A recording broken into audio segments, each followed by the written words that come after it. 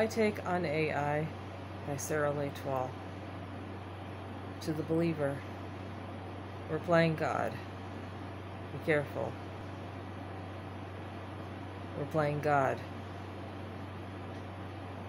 To the atheist, is it smart to depend on artificial intelligence all the time? Is that intelligent? Is that even scientific? Human brain cells, human attitudes, human emotions cannot be programmed. They can only be appreciated. Even the atheist could say that.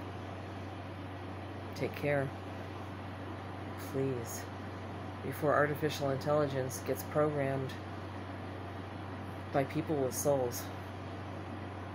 Even if it's programmed by people with souls, AI still doesn't have humanity.